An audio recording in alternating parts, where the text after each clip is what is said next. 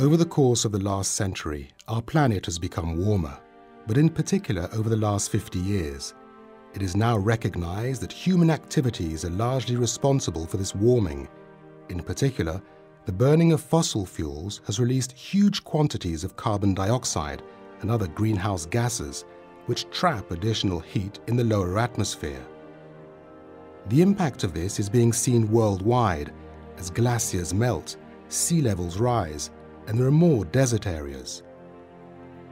The African continent is particularly exposed and vulnerable to the negative effects of global warming. Therefore, the African Union and the European Union have started to work together in the three key research areas affected by climate change: water, agriculture, and health.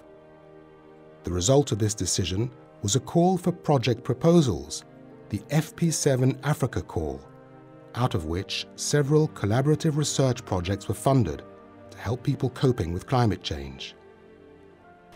Muhimu wa maji kwenye shughuli zangu za kilimo ni faida, napata mazao na nasomesha watoto.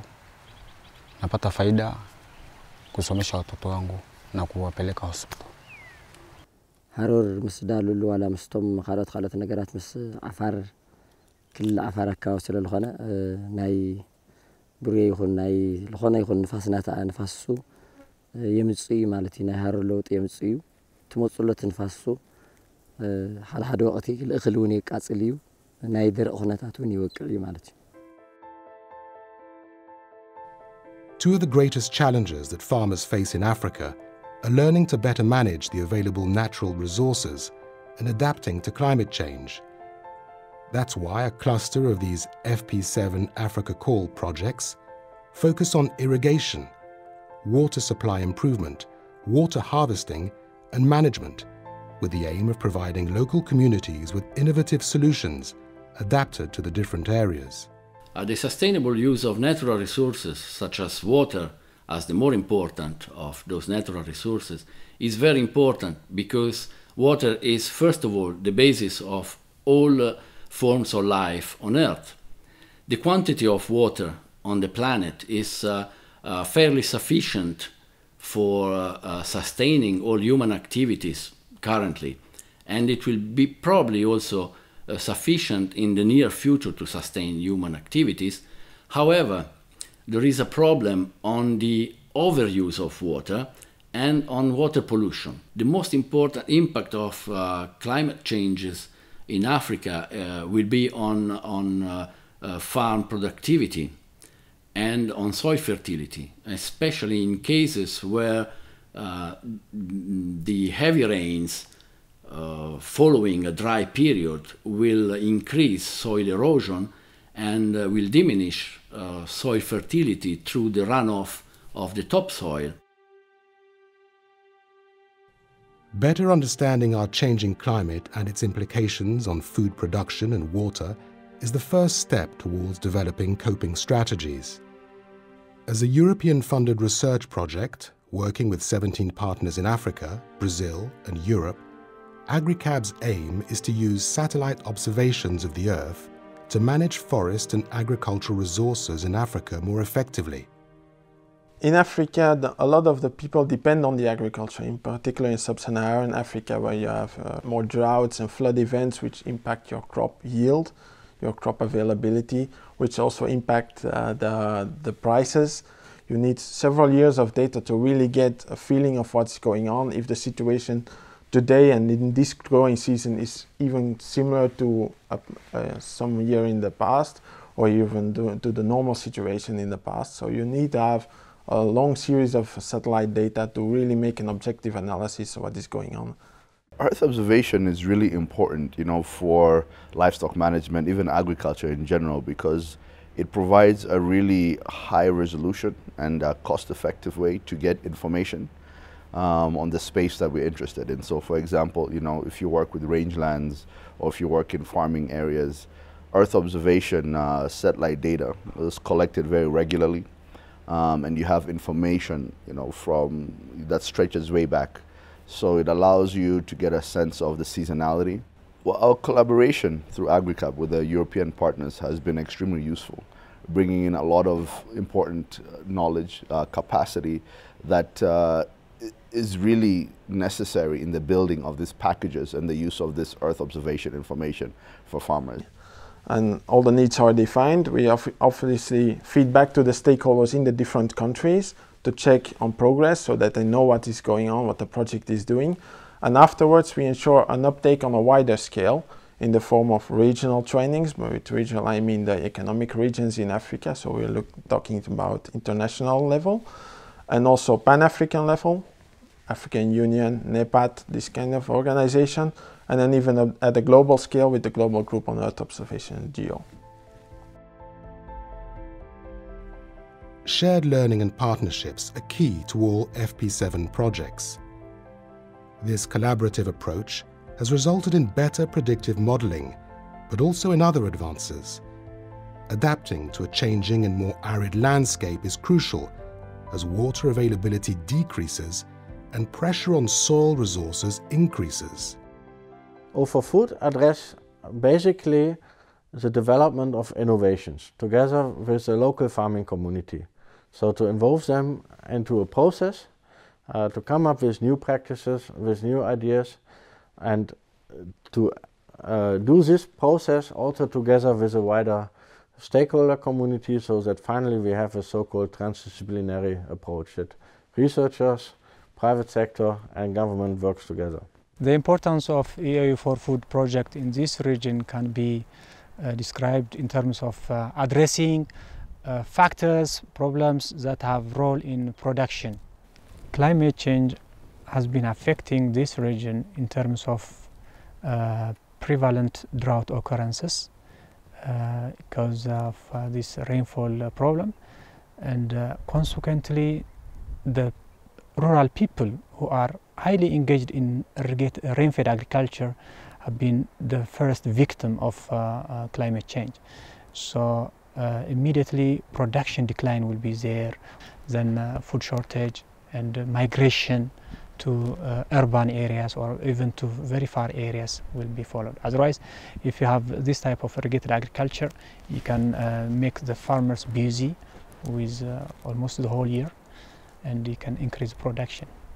So from that perspective, it's very important to have good ideas on the climate variability and the possible damage, and also to make a link to the management strategies to design the production in such a way that you can cope with the climate variability.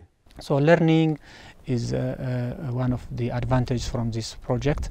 And of course, it's not limited to these platforms, but to our African partners. We have 4 partners, Mali, Tunisia, South Africa, Mozambique.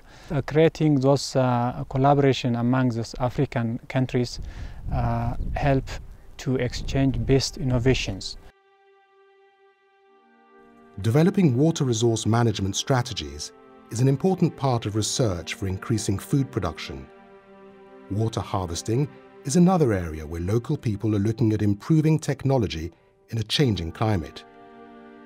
These initiatives will also create new business opportunities. Water is actually a multidisciplinary project that seeks to maximize the benefits of rainfall to farmers across sub-Saharan Africa. This is important, and we do this by focusing on water harvesting technologies. We focus on water harvesting technologies because at present what you see is that a significant amount of rainfall on dryland farms is being lost. And this loss occurs in the form of runoff, surface runoff, but also evaporation and drainage. And this can amount to 85% of the total rainfall in a given area. The 2 main projects implemented by Water in Same, we have a project in the Midland, which is Bangalala village, and a project in the lowland, which is Makanya village. Water harvesting is very important to the future food self-sufficiency for Tanzania because majority of the Tanzanians, over 80%, are subsistent farmers and they depend on rain-fed agriculture. And with the changing climate, rainfall becoming erratic and therefore harvesting rainwater is key in ensuring successful yields and therefore livelihood for the people. Kwa hiyo inabidi uyafuatilie kwa undani sana.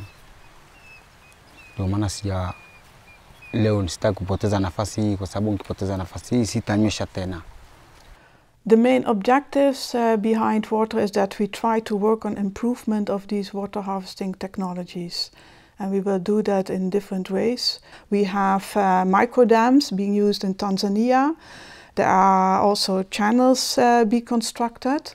And what we also can do is to reduce evaporation losses by applying surface covers, for instance, different types of crop residues. And that's something what we are doing, or looking at also in Burkina Faso.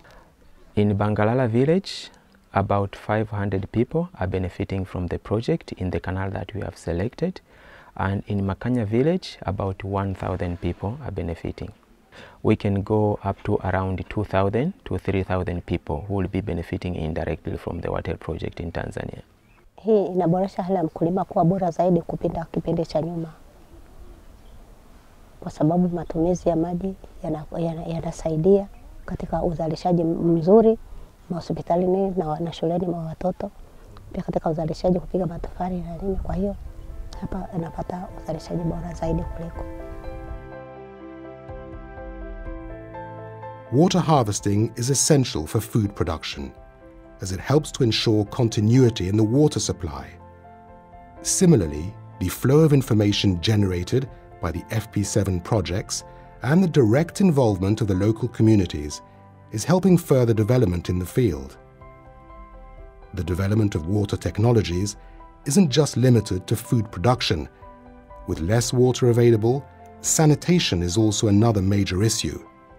Clara is a research project that works in this area. The aims of Clara in general are to contribute to sustainable development of water supply and sanitation systems in African cities. And in particular, we want to provide tools that make it possible for local people to improve their situation. Technologies for Clara are just a means to an end. And specifically, if we look at the sanitation chain, technologies do not work if they're not operated and not maintained. So we have to look at the whole chain from the production of the fecal material, from the toilets, over transport to treatment, to the very end where products can be reused in agriculture. Nowadays, people are collecting wastes from toilets. They change it to compost, so that this compost again goes to the farmers, so that it is one job opportunity for the people who are engaged in waste collecting and compost producing and selling it. Clara is supporting these associations, these members, to continue to develop their activities, their work, and to upscale their capacity. Clara is capacitating the local people to do and to develop some business on which can be sustainable. ከዚህ በፊት ስንሰራ ትንሽ ገቢ ነው የምናገኘው።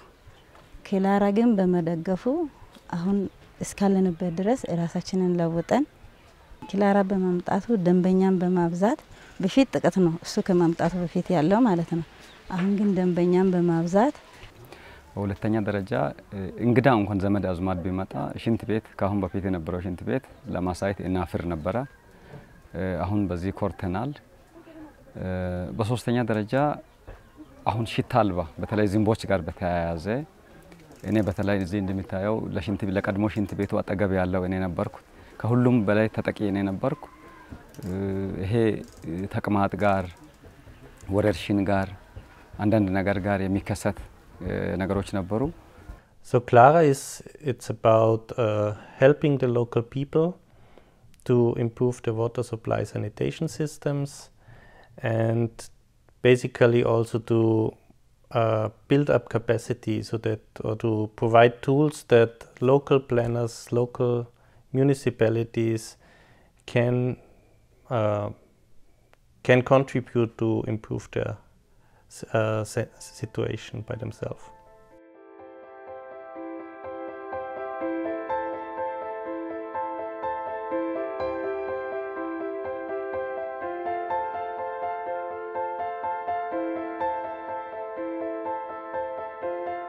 The effect of climate change poses a lot of problems in how to deal with either and both excess of water due to extreme events like floods and heavy rains and long periods of drought. So the most challenge that we will have to face and the African farmers will have to face is how to keep their land productive and make better use of the available water, which sometimes is too much and sometimes is not enough. Tackling climate change is one of the biggest global challenges of this century. By sharing knowledge between the EU and Africa and empowering local communities, we can find more sustainable solutions. The FP7 African Call projects are taking action now to secure a better future.